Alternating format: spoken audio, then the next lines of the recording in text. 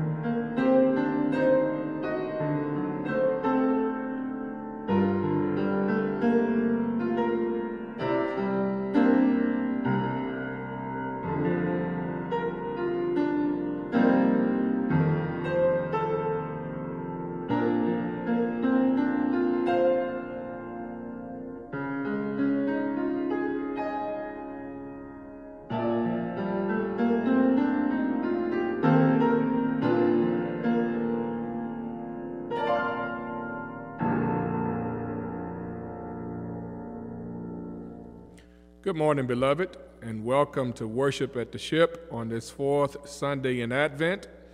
Let us prepare our hearts for worship.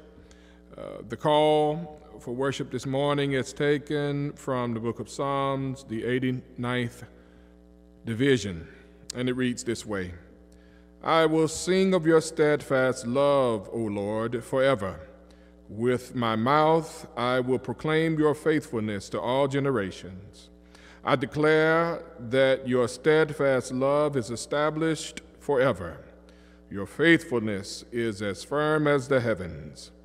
You said, I have made a covenant with my chosen one. I have sworn to my servant David. I will establish your descendants forever and build your throne for all generations. Selah. Let the heavens praise your wonders, O Lord, your faithfulness in the assembly of the holy ones. Let us lift up our voices together and sing the hymn of praise this morning with joy and gladness.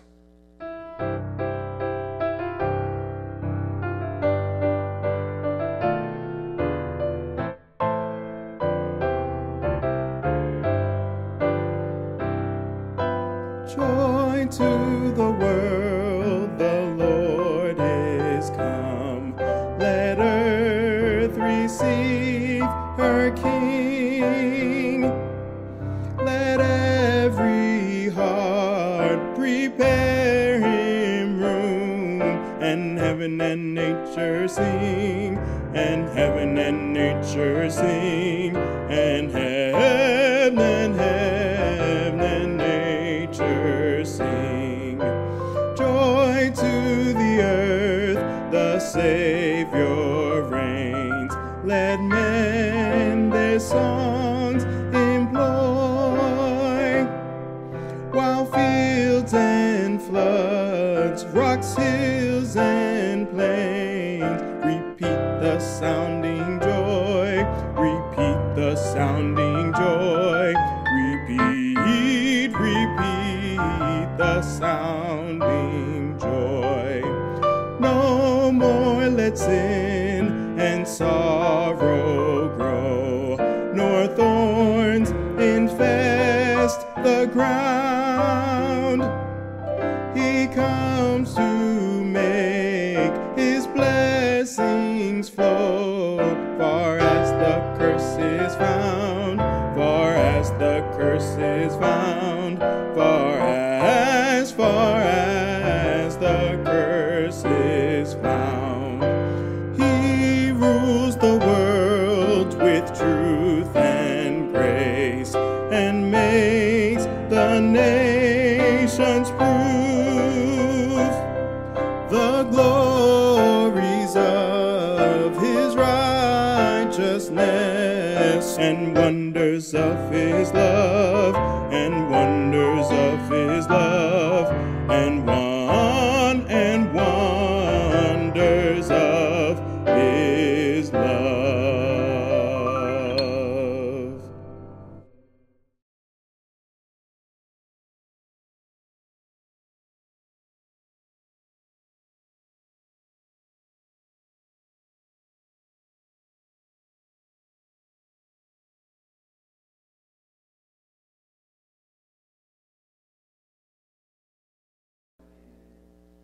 After severe flooding in 1920, the state of Vermont earned a nickname of Brave Little State.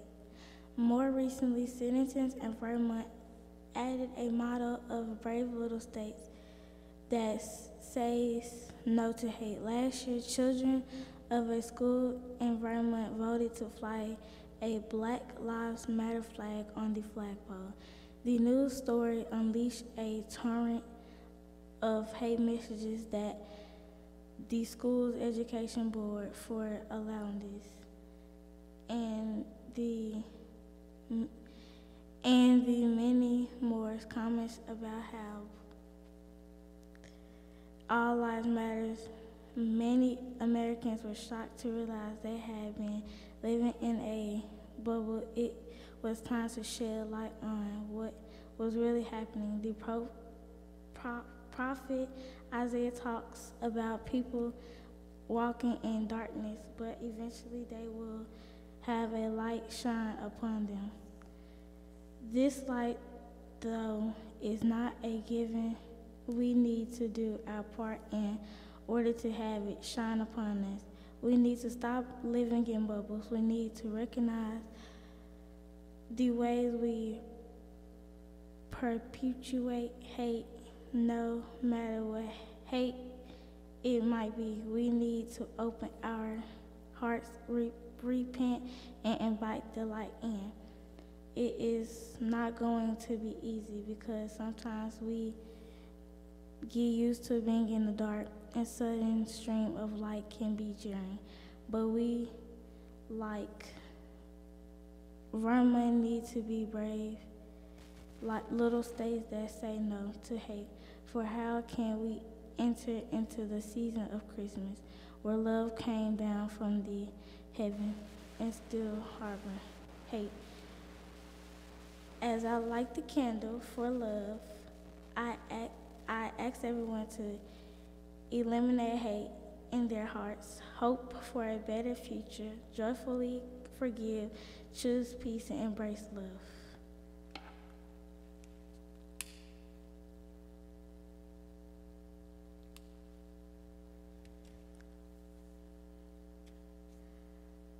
Psalms 146:8. The Lord opens the eyes of the blind. The Lord raised them that are bowed down. The Lord loveth the righteous.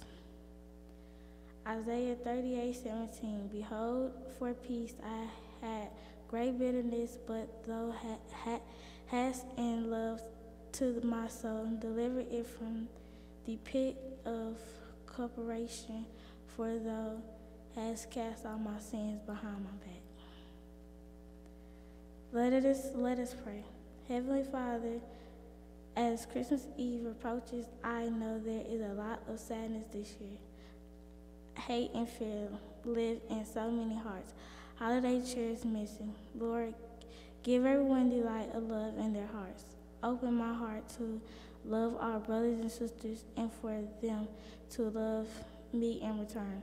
Give us new ways to praise you and show the love in our hearts that you always wanted us to have. Thank you for all greatness give. Thank you for your love. In Jesus' name I pray. Amen.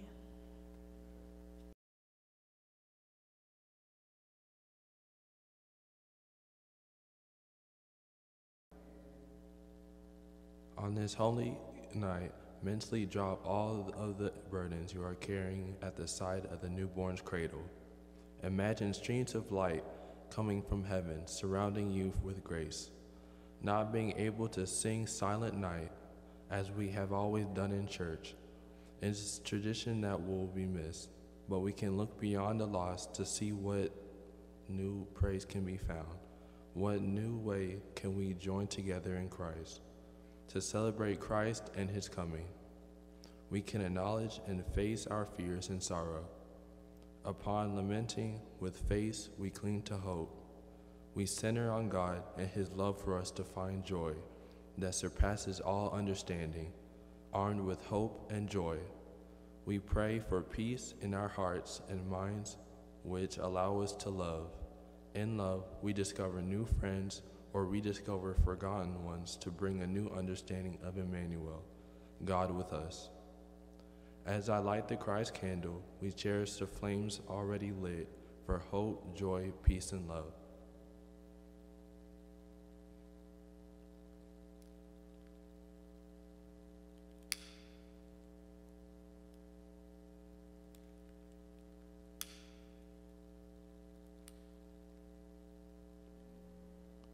Luke, 2nd chapter, verses 1 through 14.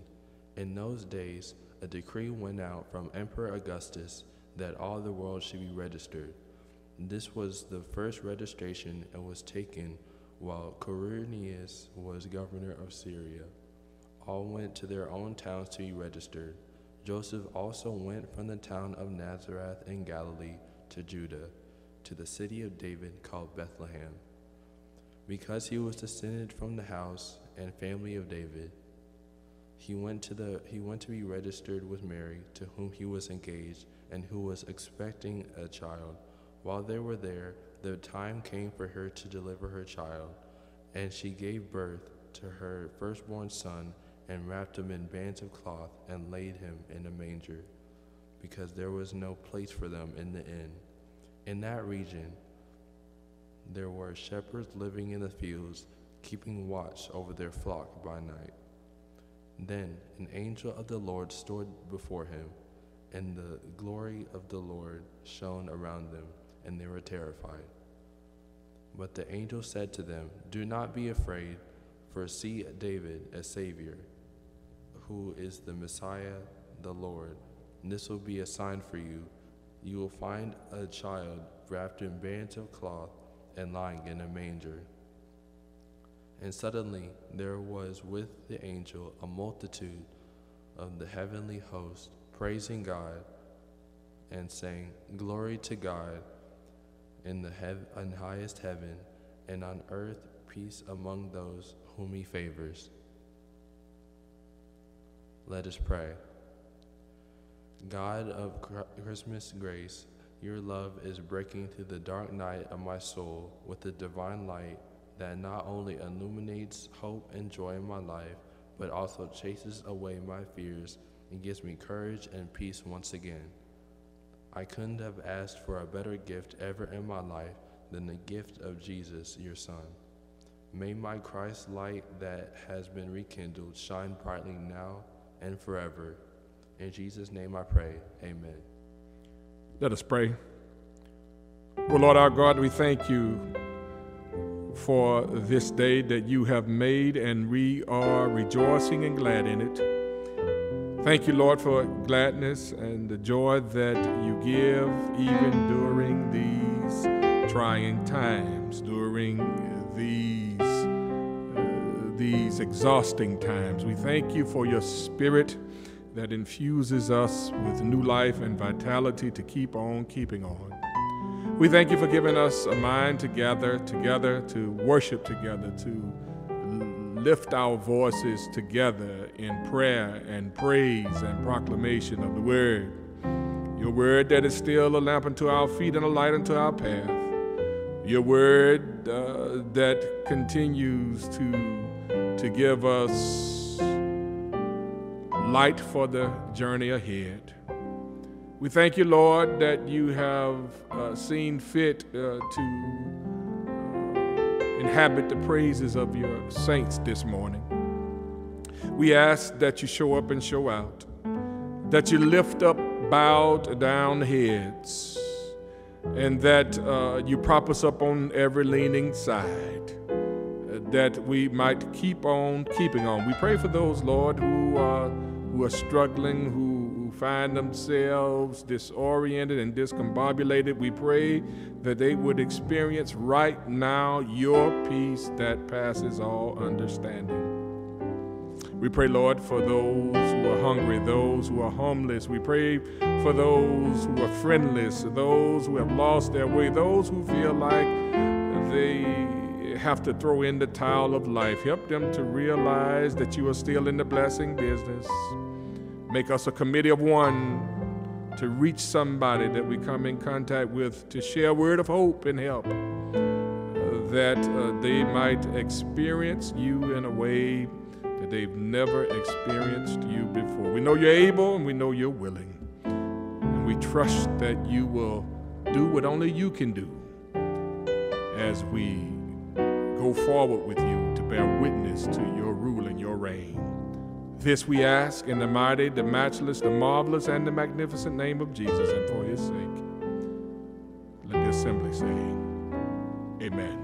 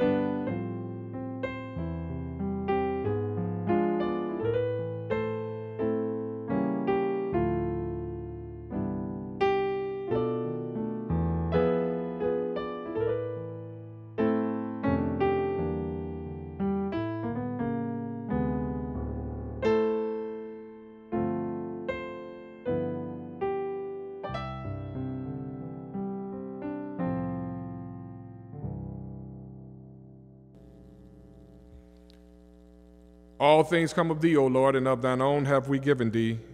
Lord, we ask that you bless and sanctify this offering, that it might be used to empower and equip these your people to make disciples by reaching, growing, and sending people with Christ, to do justice, to live mercy, and to walk humbly with you. In the mighty and matchless name of Jesus we pray. Amen. Beloved, we thank you for your extravagant generosity, your consistent generosity in these strenuous and stressful times. We thank you that you continue to trust God and continue to give out of what God has blessed you with, to bless this ministry, that we might keep on keeping on in this place, lifting up the name of Jesus and carrying out his mission of reaching, growing, and sending people with Christ to do justice, to live mercy, and to walk humbly with you. May God bless you, and may God keep you, and may you keep on keeping on.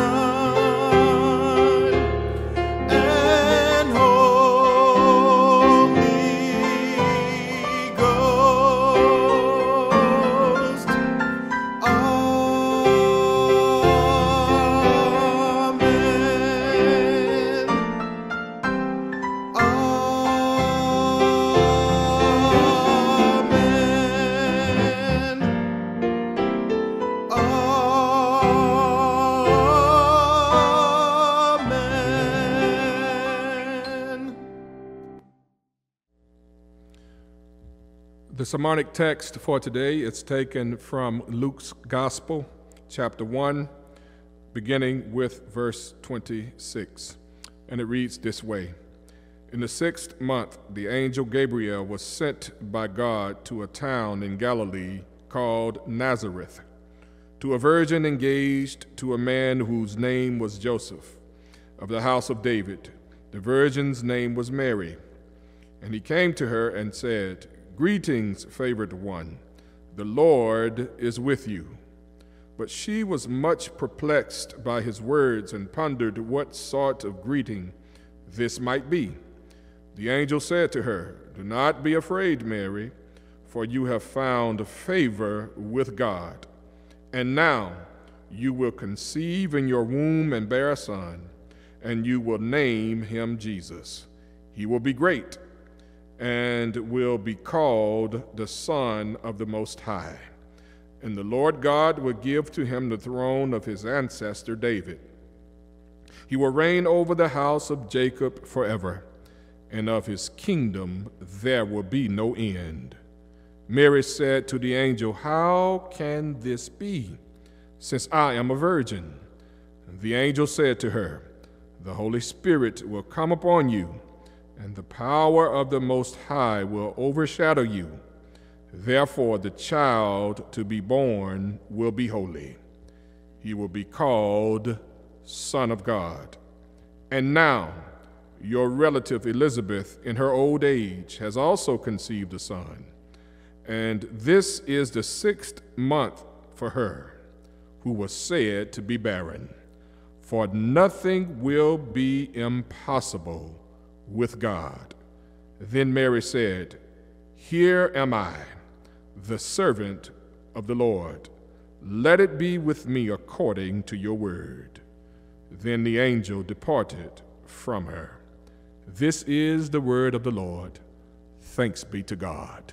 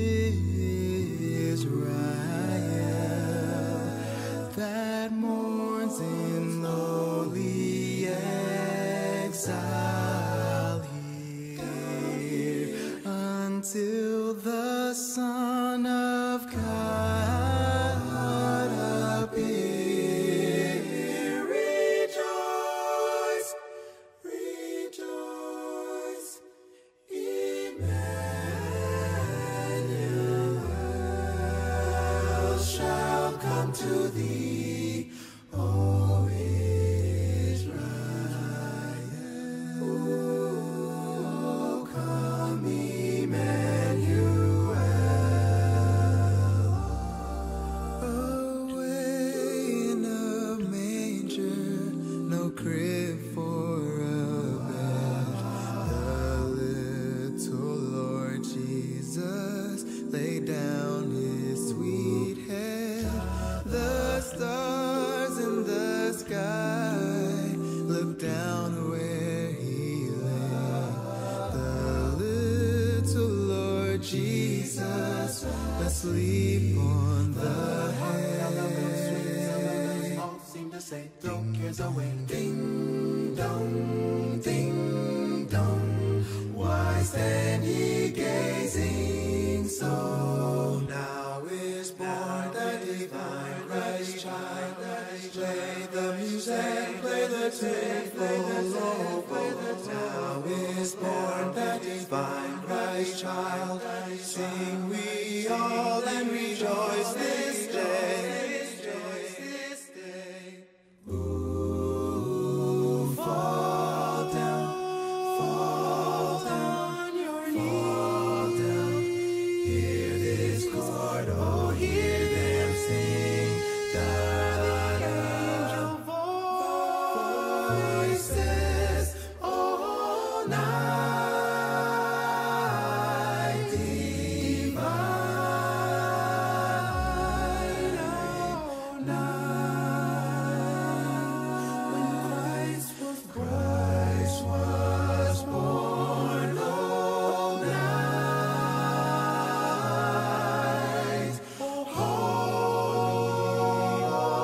Holy night, when Christ was born, rejoice, rejoice, our Savior's born.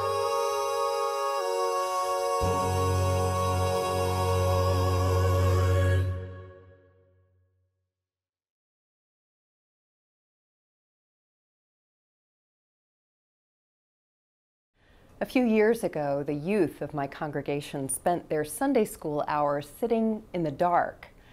It wasn't a power outage or some kind of punishment. One of their teachers, who's a professional photographer, had transformed one of our church offices into a camera obscura. I didn't know what a camera obscura was till I got to try it myself. It's a small room made completely dark, black plastic over the windows and doors, except for one tiny pinhole over the window through which light from outside can come in. The light doesn't enter as a beam, like you might have thought it would if you'd had a flashlight in mind, and had not been accompanied by friends who remembered their physics. The light comes in through innumerable straight lines that crisscross at the pinhole.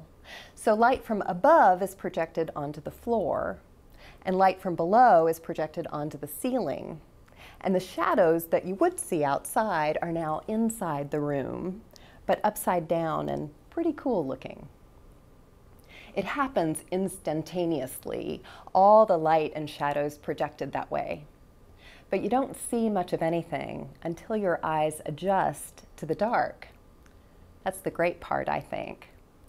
And as we sat in the dark, waiting to see what we could, we talked about Advent and ways that the camera obscura provided a microcosm of the Advent journey. There was the interplay of darkness and light, the way certain notions can get turned on their heads, the waiting to see what has already been given, the fact that you can't rush it. You can't work any harder at it. That was my favorite part, the need to wait without effort to see and receive what was already there. So much of our lives we spend rushing around, working hard to earn and achieve things for ourselves. As early as preschool and kindergarten, we are tested and evaluated, graded, and rewarded for good behavior. As adults, our efforts are admired or dismissed, depending on what we do or fail to do at school, at work, at home, everything from job performance to holiday decor. My, you've outdone yourself. We take pride in what we accomplish. So much so that we sometimes have difficulty appreciating what comes to us regardless of the efforts we make. Not long ago, as part of a Sunday school class talking about justice, I watched a lecture the political philosopher Michael Sandel gave at Harvard University. Sandel was examining John Rawls' notion that the distribution of wealth and opportunities shouldn't be based on factors for which people can claim no credit, factors that are arbitrary from a moral point of view. It was fun to watch the students responding to Rawls' ideas. Many acknowledged that they had indeed benefited from things they couldn't claim to have earned. Parents with plenty of money, for instance, basic intelligence, white skin, or a good education prior to Harvard.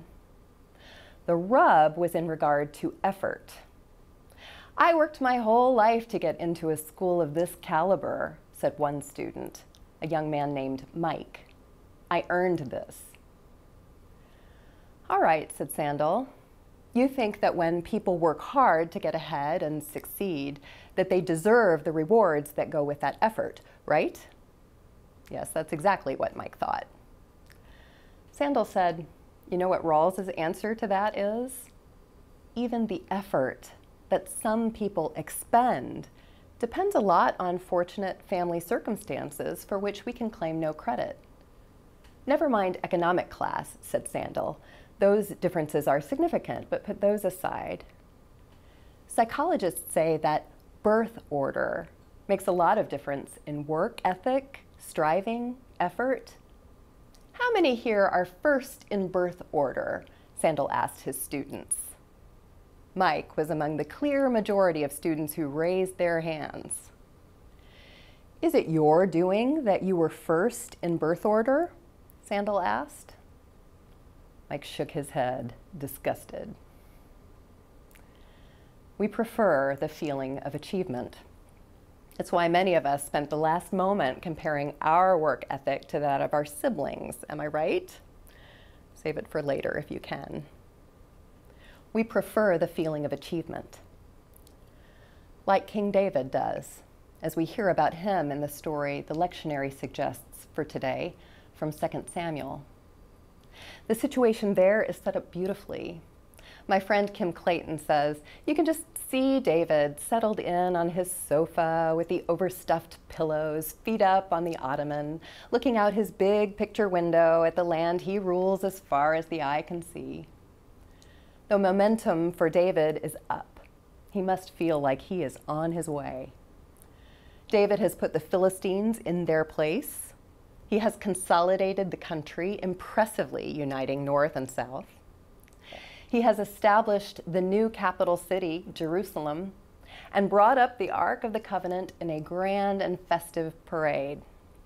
Goliath is dead, Saul is dead, and David is alive, very much alive, riding a crest of popular acclaim and gratitude. Now, the scriptures say, when King David was settled in his house, and the Lord had given him rest from all his enemies around him, the king said to the prophet Nathan, see now, I am living in a house of cedar, but the ark of God stays in a tent. About this moment, Eugene Peterson says, do you know what I think? I think that David is just about to cross over a line from being full of God to being full of himself. Heady, with all of his success, the king believes he is now going to do God a favor. See, I am living in a house of cedar. David believes he is housed better than God, that he has achieved a standard of living better than that of God.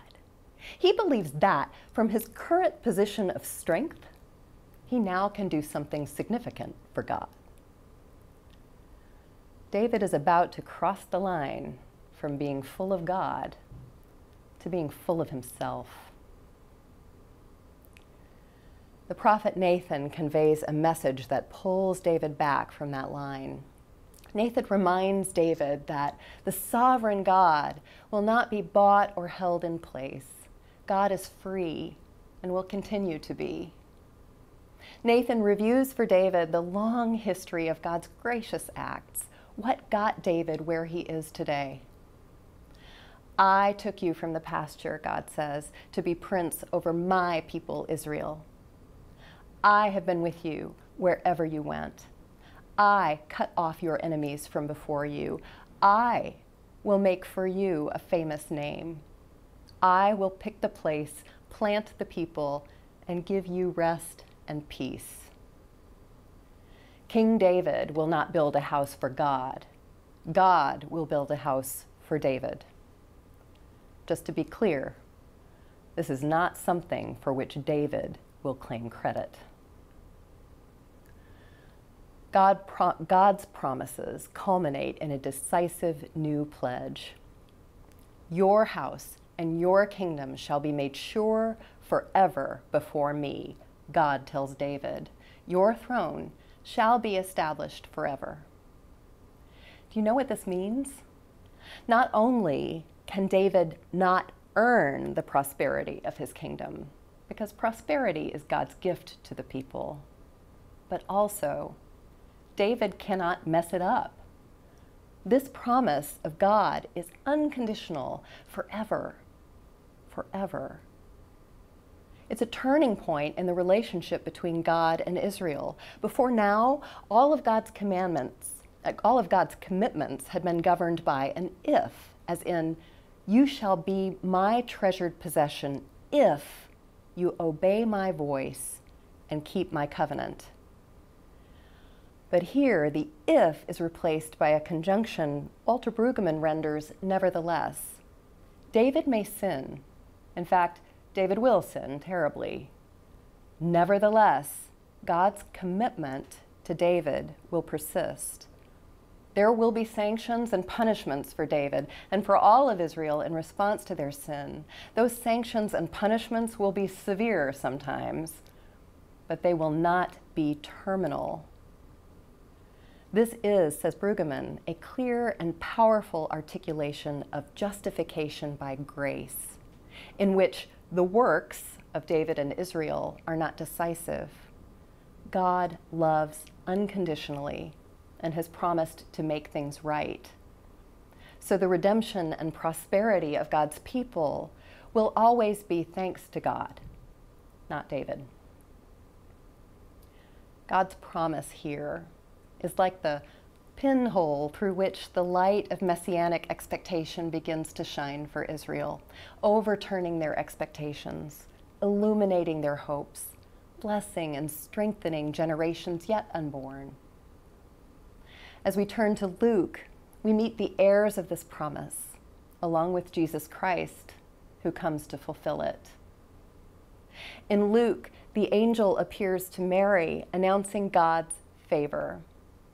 And I can't help but think again of the things people earn and the things they do not and cannot earn. Here Gabriel addresses Mary as the favored one or blessed one. Is this a title Mary has won, the fruit of her faithfulness? What does Gabriel's greeting mean? In the Roman Catholic Church, the angel's greeting is understood to highlight Mary's extraordinary nature. She is revered because she's one of a kind, without sin, and also a virgin mother. But in Protestant churches like my own, the extraordinary thing about Mary is precisely that she's ordinary. As the theologian Cynthia Rigby says, we believe Mary is a member of the priesthood of all believers. She exhibits, for all of us sinful embodied saints, the mysterious reality that we are included in the love of God and included in the work of God. Reformer John Calvin rejected the idea that when Gabriel identified Mary as favored, he meant she was worthy of praise. Rather, Calvin said, Gabriel recognized Mary as the happy one, who had received the undeserved love of God and recognized it. "Let it be with me according to your word," Mary told the angel. "Let it happen to me as you predict." The undeserved love of God. Blessings we did not earn. Light coming freely to us. Such is also known as grace. I've been reading Donald Miller's memoir, Blue Like Jazz, and he talks about the difficulty some people have receiving the grace of God. He used to be one of those people, he said. He would hear about grace, read about grace, even sing about grace, but he couldn't accept it. "It seemed wrong to me," he said, "not to have to pay for my sin, not to feel guilty about it or kick myself around. More than that, grace did not seem like the thing I was looking for. It was too easy. I wanted to feel as though I had earned God's love, as though God and I were buddies doing favors for each other." Miller had his epiphany in, of all places, a grocery store. He was standing in line at the checkout, and the woman in front of him pulled out food stamps to pay for her groceries. He had never seen food stamps before. This is a privileged story. Still a good story, I hope. He was intrigued about the food stamps. Also uncomfortable. Miller found himself wishing there was something he could do, maybe pay for the groceries himself, but he just stood there. The woman kept her head down, walked stiffly away. She knew he was watching her, feeling sorry for her. It was later he realized it wasn't that woman who needed pity, but Miller himself. Somehow, he said, I had come to believe that because a person is in need, they're candidates for sympathy, not just charity. It wasn't that I wanted to buy her groceries. The government was already doing that. I wanted to buy her dignity. Yet, by judging her, I was the one denying her dignity. Miller began to imagine what it would be like for him to need food stamps, to buy his groceries with the currency of poverty, to feel the eyes of other customers studying his clothes and the items in his cart. Miller knew he'd want to explain he had a good job and made good money, to show people he had it together, he was fine. I love to give charity, he said, but I don't want to be charity. This is why I have so much trouble with grace. Miller shared about a time he'd been praying with friends. They were listing their concerns and requests for prayer, and Miller listed a lot of his friends and family members, but never shared his own problems. A friend of his asked, "What about your struggles?" And Miller said, "No, his problems weren't that bad." This friend said, "Don, you're not above the charity of God." Then he realized his motives weren't noble, they were prideful. He didn't care more about his friends than himself. Like too many of us, he had wanted to believe he was above the grace of God. None of us is above the grace of God. All of us, from the richest and mightiest ruler to the poorest, most vulnerable mother, we are all recipients of God's charity, all of us. And while we may, at times, wish that we could earn God's favor, it is better, I believe, to accept that God's blessing is something given, not something won. You really can't work harder to get it, nor can you mess it up. God's love and favor simply come, like light, once your eyes have adjusted to the darkness of the night, or like a baby, when the time for its birth has finally arrived. The Lord bless you and keep you. The Lord make his face to shine upon you and be gracious unto you. The Lord lift up the light of his countenance upon you and grant you peace. Amen.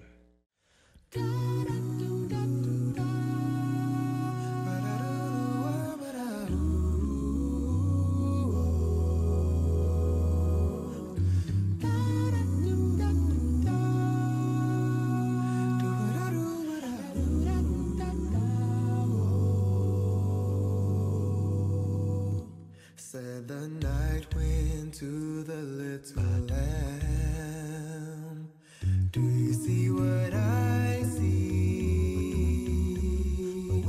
Way up in the sky, little lamb. Do you see what I see? A star dancing in the night with a tail as big as a kite, with a tail as big as a kite.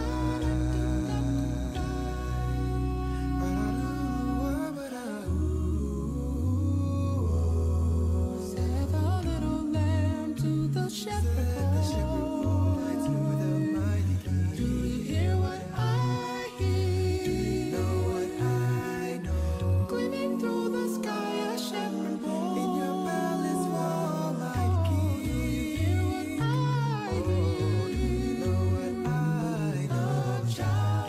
A child shivers in the cold. Let us bring him silver and gold. Let us bring him silver and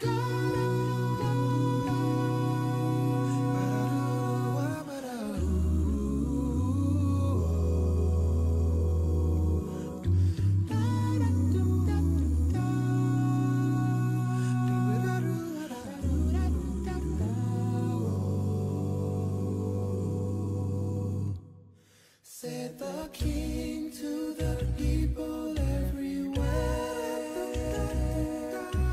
Listen to what I say. Listen to what I say. Pray for peace, people everywhere. Listen to what I say. Listen to what I say. a child sleeping in the night. He will bring us goodness and light. He will bring us goodness and light. A simple song, spread a little love and joy on this Christmas holiday. Do you hear what I hear? A simple song, spread a little love and joy on this Christmas